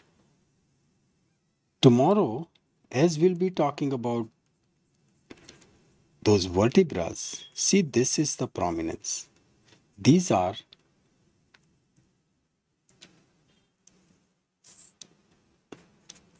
occipital condyles, and there is the articular facet. So when we say yes, right, when that movement is there, in fact, these occipital condyles, and on top of it, there is C, on underneath, there is C1, right? So that's how those they glide and then they say yes, right? So that yes or lateral tilt, right, that is all thanks to this particular joint. That is atlanto-occipital joint, right? So this is occiput, then there is atlas, then there is axis, right? This is the name of C1, axis is the name of C2. So this particular joint, that's the joint what we are talking about, this one, occipital condyle. So that's why it is called as the atlanto-occipital joint, right? That is for yes. And this atlanto-axial joint, because over here there would be process called odontoid process, right, axis, and that is for the movement of no, because it provides axis and the whole head moves like this. So it is like when you say no, that is by between C1 C2, right? And that is what is handled by those ligaments, because there is no intervertebral disc, right? So they are the articular facets. Here it is with bit more clarity, right? So now we know this part. This is supreme, this is superior, this one is inferior. All those are nuchal lines, right? There would be specific muscles attached to all of them, right, which we'll be discussing. And this is external occipital protuberance, so that is good. And this one is occipital crest. And as we said this, right, there was a voice from inside that I am there, so we just name it as external because that internal occipital crest was shouting. This is foramen magnum, right? This one is foramen magnum, right? Magnum means big. Yes, there cannot be any bigger than this. So that is foramen magnum. These are occipital condyles, right, where the articulation will be there. So these are the articular facets. And meantime, this particular bone, right, we have not remembered him. This is the temporal bone, right, which is on both the sides. So that is temporal bone. And that's the muscular mastoid. So this is the mastoid part of the temporal bone, right? And here is that zygomatic arch, right? So that is zygomatic arch. Just orient very properly, right? Now what we are watching is the base of the skull, right? So that's what we saw, major structures which we have seen over here. Now comes two important things. One, I'll remove this line over here, right? So I'll draw it like this. Okay, I'm zooming it at one portion, and it is so important, which is called as the jugular fossa. Here it is. This is this one, right? That is called as the jugular fossa. We change the color, right? It is jugular fossa. So what, right? Why it is so important? This is just one word would be enough. This is the place for that superior bulb of internal jugular vein, right? Now you remember that in internal jugular vein, there was one inferior bulb. Here is the superior bulb, right? That is for superior bulb of internal jugular vein. That's it. This is the place. That would be over there.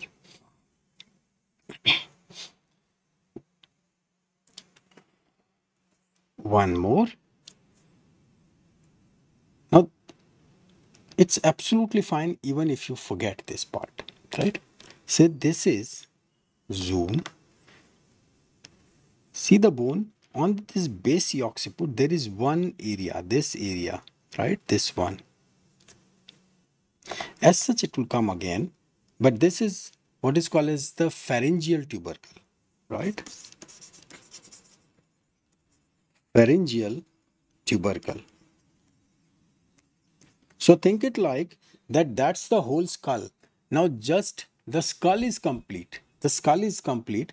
And then for the lower structures, that's where the neck would come. And all those structures for the swallowing, right? For the breathing, all those for speaking, all those structures are going to come over there. That's where the pharynx will be coming into picture. And in pharynx, there is something what is called as the raphe, right? Raphe, pharyngeal raphe. Raphe means like this.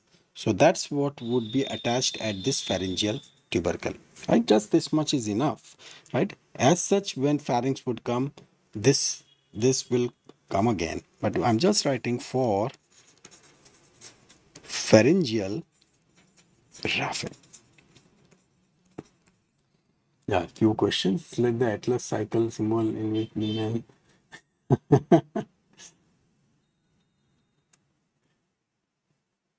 Yes, it is like that. It is like that. And it is so interesting. And because that process, if it breaks, right, it actually damages the brain. So that's why very important in martial arts, right? So many vulnerable points they are into our body, but in head and neck, they are very vital. Okay. Well, now you know this thing very well, right? So we'll not be spending much time on it. This is like lambda, this is sagittal suture, this is the lambdoid suture, and this is supreme nuchal line, this is superior nuchal line, this is inferior nuchal line, external occipital protuberance, and the occipital crest. And here is, how can we forget her? Stylish styloid process, and this is the muscular mastoid process, right? All good, right? Let's move on to the next one. Yeah, now this is absolute, the vital of the vitals. This is inside the skull. Now we have sliced all the above bones, right? So we have removed frontal, we have removed parietals, we have cut even the partial occipital. And this is the inside of the skull. Drawing, see over here, this one, and this one. This is frontal. See, so interesting. Frontal was not only on the top, yeah, it is forming the base also, right? This is this bone, right? We have not talked much about it. So it is ethmoid. So that's it. Now we'll not be talking right now much about it. Now see the thing. The interesting part is now coming up.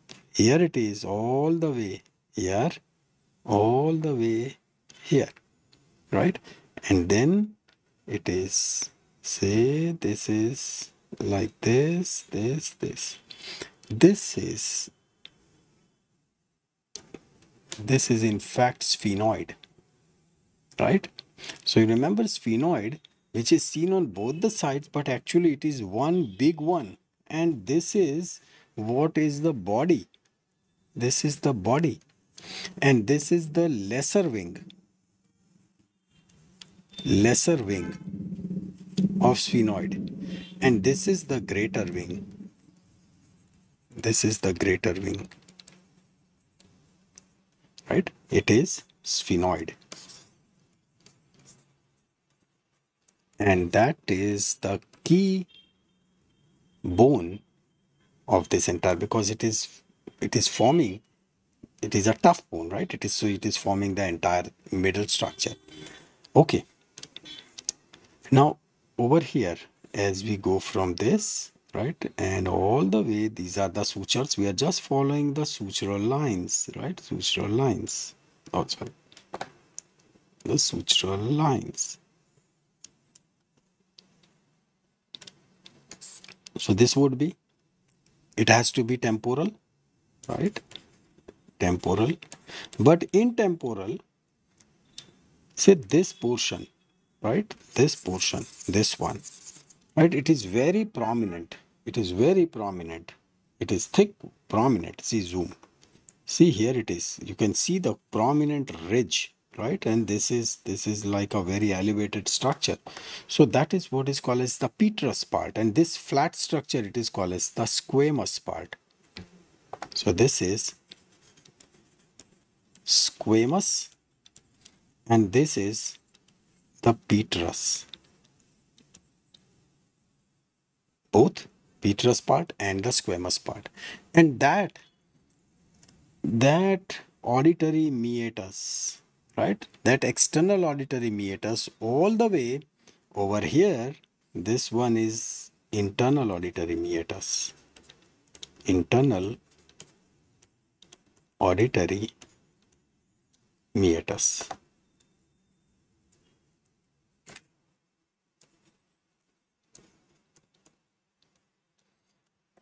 Right? So that is internal auditory meatus.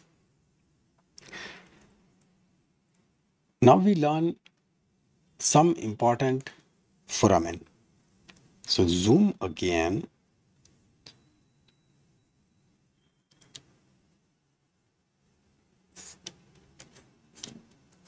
This one, the first one.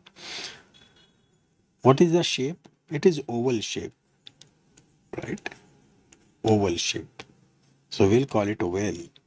So this is foramen oval, right? Foramen oval. What passes through? Wait, right? Don't worry. So we'll call it foramen oval.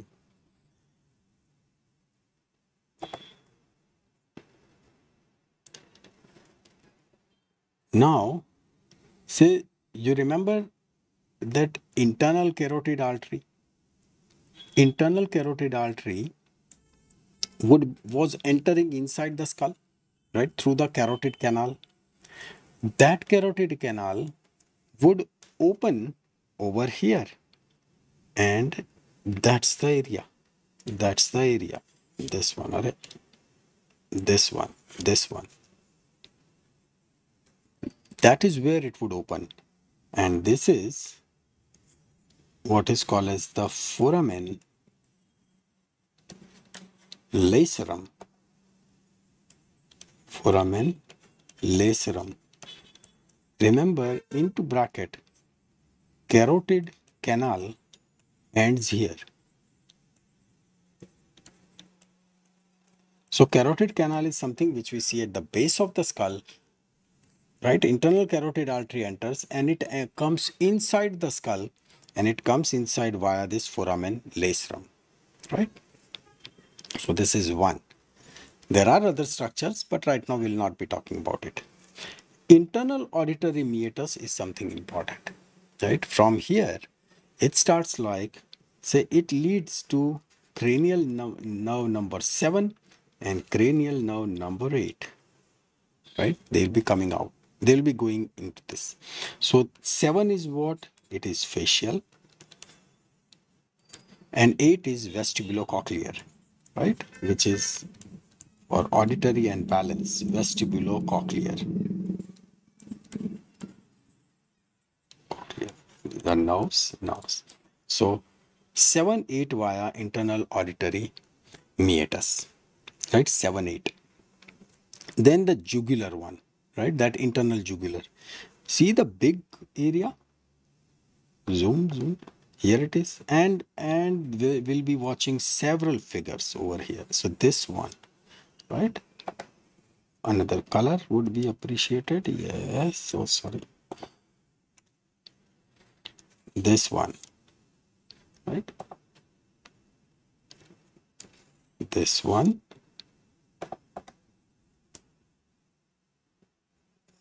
That is jugular foramen. Jugular foramen. So we have talked about 7 and 8. So this jugular foramen, which will be carrying internal jugular vein, but it will also be giving passage to cranial nerve number 9, number 10, and number 11. Right? Number 9, which is called as the glossopharyngeal. Number 10, which is vagus, and 11 is spinal accessory. Spinal accessory. So 7, 8, 9, 10, 11. That means only one to go, right? Only one to go. Hypoglossal. Now see this hypoglossal, we have to watch it in internal carotid artery. Okay, just let me write, right? Say this is, in fact, I'll show you also in one of the image, right? But I'm writing internal carotid artery. It goes through carotid canal, right? Carotid canal. And then it is into the skull. But when it comes out inside the skull, this area, right? This area is called as the foramen lacerum. Foramen lacerum, right? And then it is inside the skull. Inside the skull. So this is a sort of canal, right, in which this carotid artery travels and it comes out is this, right? Okay. So internal auditory meatus, it gives the passage to cranial nerve number 7 and 8. Jugular foramen will give the passage to cranial nerve number 9, number 10, and number 11. Now about the 12th one. Right, for the 12th one, this is not the right image, but I'll just give you a location. We'll be tilting the skull to watch it very properly, right? It is this area, this area, this area. So if we really tilt it, then we'll be able to see that yes, there is hypoglossal canal, right? Here it is. That's the point for hypoglossal canal, and that is cranial nerve number 12, right? Number 12. So thus 7, 8, 9, 10, 11, 12, they are done, right? Rest of them with 1 to 6, right? They will be in front, right? So it will come. But so far everything is clean, right? So we have learned foramen ovale. We know about this now, foramen ovale. Foramen ovale. Then this one is foramen lacerum. Foramen lacerum, right? And the internal auditory meatus, jugular foramen, hypoglossal canal, right? That much is done. Though there are some other structures, but this is good to start with, right? I know in head and neck, though, it would happen, sessions will be a bit longer.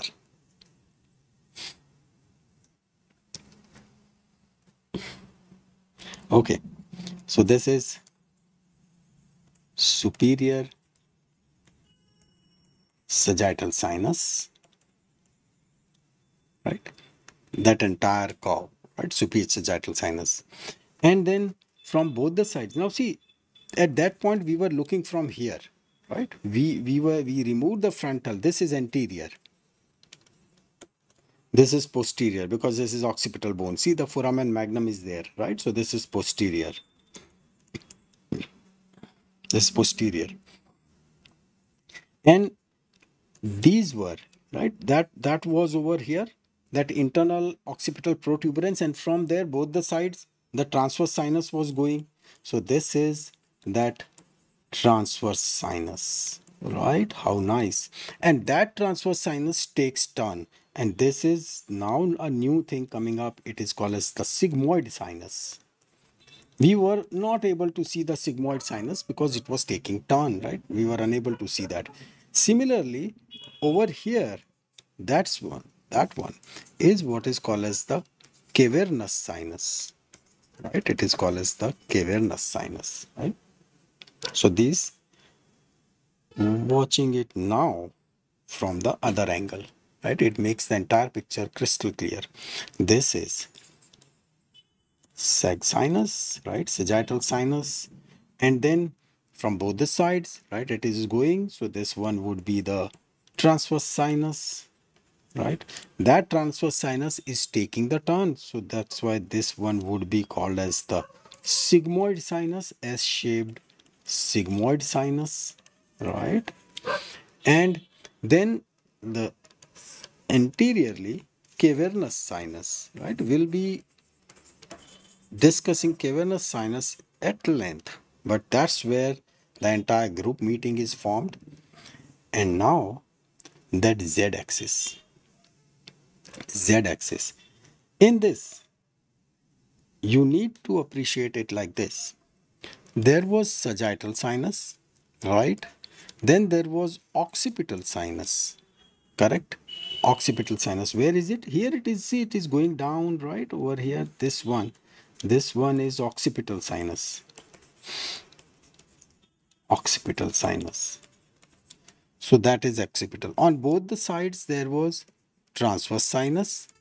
And then as a z-axis, right? Z-axis, which is going like this, that is one which is the straight sinus.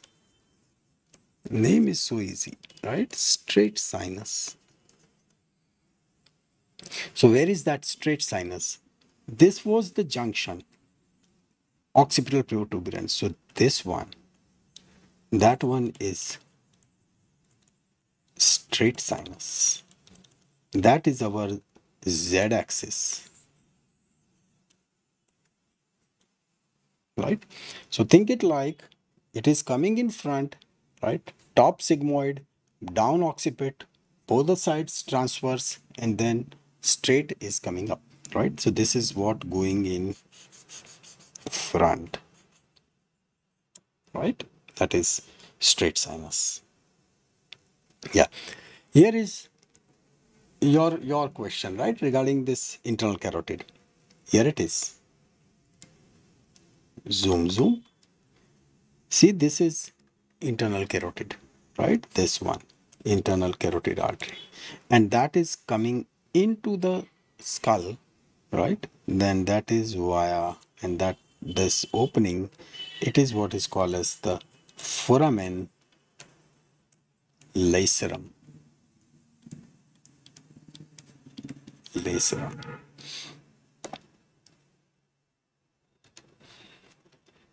Now this tells there is one more foramen over here and there is one more foramen over here, right? That is foramen ovale or ovale, whatever, foramen ovale, and the foramen spinosum. Now see, foramen spinosum, just remember 3M, right? Because it is the easiest one to remember. Middle meningeal artery, middle meningeal vein, and mandibular nerve, right? But not the direct one. Again, the same name, meningeal. So it is meningeal branch. So easy. Remember it like 3M. Middle meningeal artery, middle meningeal vein, and the meningeal branch of the mandibular nerve. That is what would be passing through foramen spinosum, right? So foramen ovale, foramen spinosum, internal carotid artery. Now we know it very well. Foramen lacerum, because it is coming via that. Foramen lacerum. Magnum, you already know, right?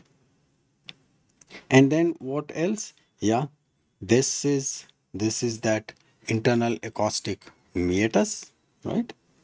And the underneath is that jugular foramen. And this was the location of that hypoglossal, right? But we'll see it in another image. Yeah, here it is seen better, right? Much better.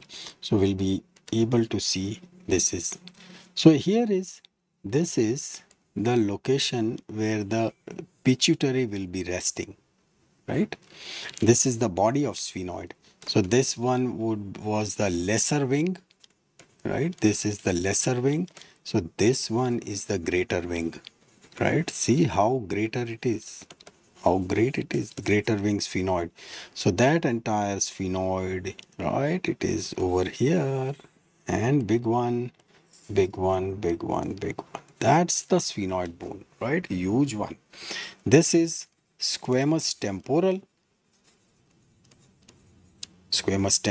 and this one would be petrous temporal, so tough, right? So that is petrous temporal.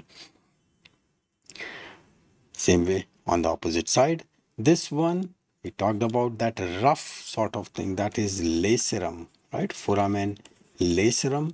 And this is foramen ovale. And that one is foramen spinosum, right? Spinosum. And we shall write 3M, middle meningeal artery, middle meningeal vein, and the meningeal branch of mandibular nerve, right?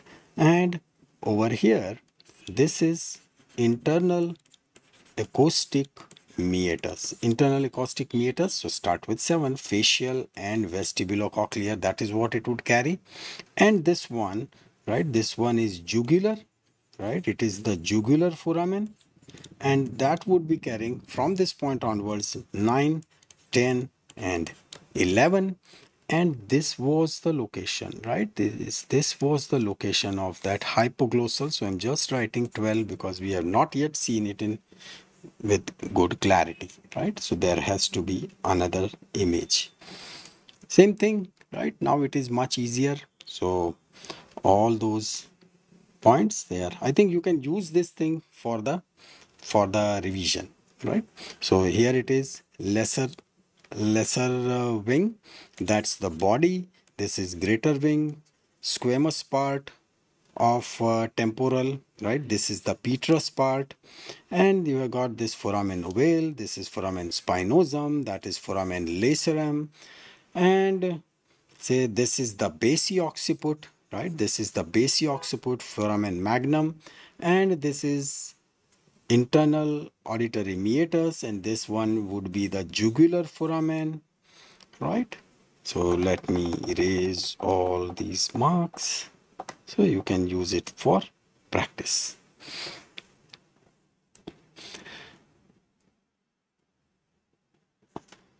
All good, right? So I don't have to even write now. This is external occipital protuberance.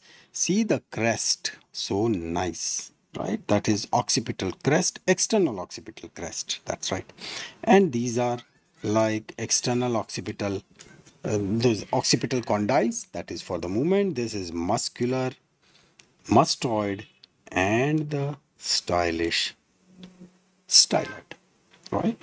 So again, this thing can be used for your practice. Finally, that's the temporal bone, right? So this is the temporal, intemporal, right? Things are known to you: squamous part, then mastoid part, styloid part, zygomatic arch, right? All known. Okay, right? Just a zoom view to see the things properly. External acoustic meatus, styloid process, mastoid process, all good. Same thing, right? But zoomed version. So all these images you can use it for the practice purpose. Now we move on to this, the final part. Things which we have discussed, right? But it would be a sort of quick revision. Plus, we'll be introducing two new things in this. First, the easier part. Foramen magnum, right? These are occipital condyles. So far good, right? Then that one, this is base, right? This is base of the skull. And this one is carotid canal. So internal carotid artery will be entering into this and then will be traveling into the bone, and through foramen lacerum it will come out. So where is foramen lacerum? That is foramen lacerum. Foramen lacerum, right? That's what it is there. So inside, right? So this is like through and through gap, but the artery would go travel inside the bone and then it will come out through foramen lacerum, right? That's the zygomatic arch, right? This is like that mastoid part of temporal, and those are the foramen ovale and foramen spinosum. So I'll just write O over here and S over here. That is foramen ovale and foramen spinosum. Okay. Now see this. If everything was easy till this point of time, visualize it that sphenoid being the key bone of the skull, right, which is right in the middle. So this means this is greater, this is the greater wing, right? This is the greater wing of sphenoid. So things are not ending this much. So it is like body, there is a lesser wing, there is a greater wing, but underneath this is what is called as the pterygoid process. Can you really see over here? This, right? This, see this one, right? They are called as the, not pterygoids, right? They are pterygoid, right? They are called as the pterygoid process. So this is, these are the pterygoid processes of sphenoid, of sphenoid, right? So this is how they really work. And obviously this one is squamous occiput, right?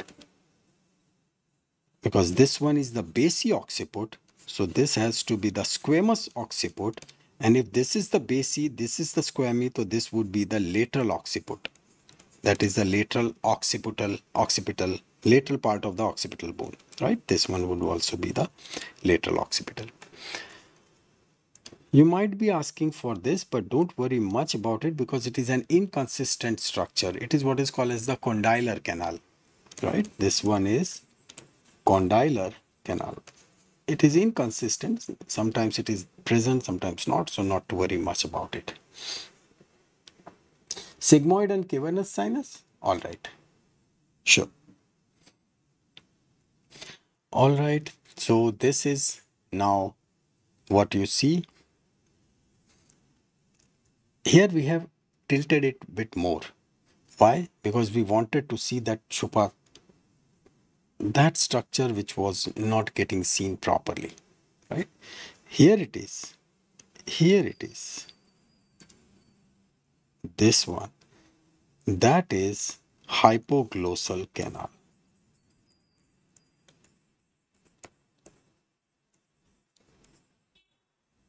Right? It is underneath. It is underneath those occipital condyles. So that is for the 12th one. Right? That is for the 12th one, hypoglossal canal. Otherwise, rest, this one is that jugular one, right? Jugular foramen. So it will be giving 9, 10, 11, right? Along with internal jugular vein, and that acoustic meatus, that will be for 7 and 8, right? This one is carotid canal,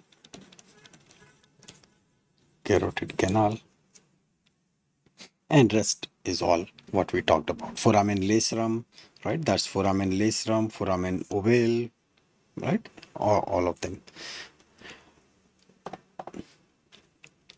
Some palatine, this is palate, right? This is palate. So right now we are not touching the palate. Those greater palatine, lesser palatine, these are the greater palatine, lesser palatine foramen. But right now let's not talk about it, right? No need.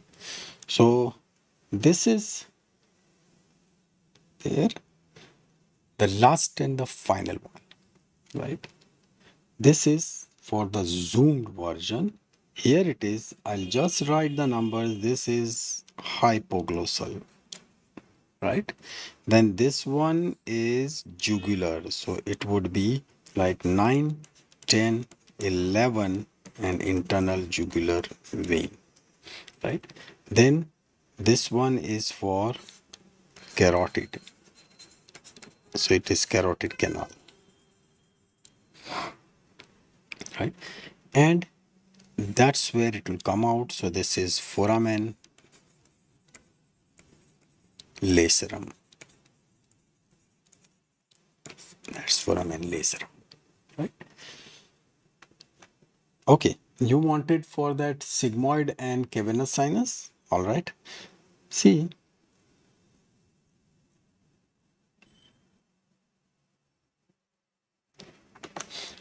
here it is.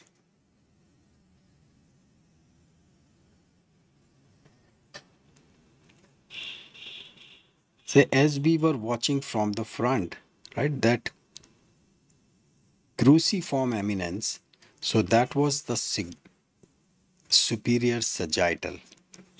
This was transverse, right? And this one is occipital sinus. These transverse, they are then taking the turn, and that's where the sigmoid sinus are coming into picture. Sigmoid. So where are they? Here it is, right? This was the point where that cruciform eminence was getting formed, and this is the transverse sinus, and then this one, that is the sigmoid sinus, right? So that is the sigmoid.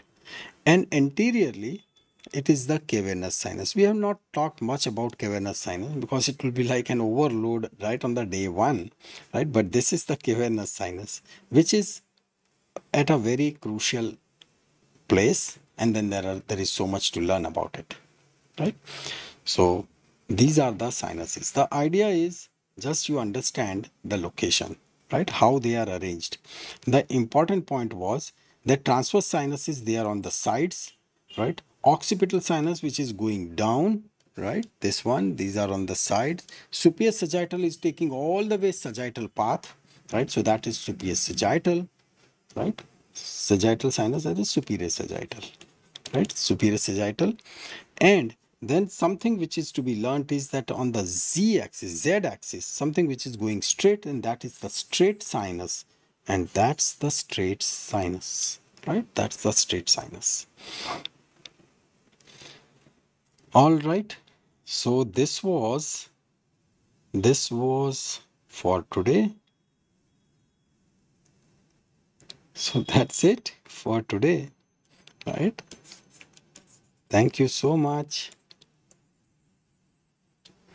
And yes, there'll be several marathon sessions for the head and neck because topics are such, right? I'm saving this thing and I'll put it into our shared folder. Oh, so many questions. Sigma, yeah. How much time will it take, head and neck? That's what I said. Don't ask. Don't ask. It would take some time. Yes. But if we are going for those longer sessions, it would be much quicker. But for the first 7 to 10 days, it would be like, as I said, it would be exactly in this fashion, right? We'll keep on discussing, we'll keep on till we are so familiar with all the terminology so that that theoretical portion will become very easy, right? Thank you so much and see you tomorrow. Bye-bye. Oh, zoomed. See, bye.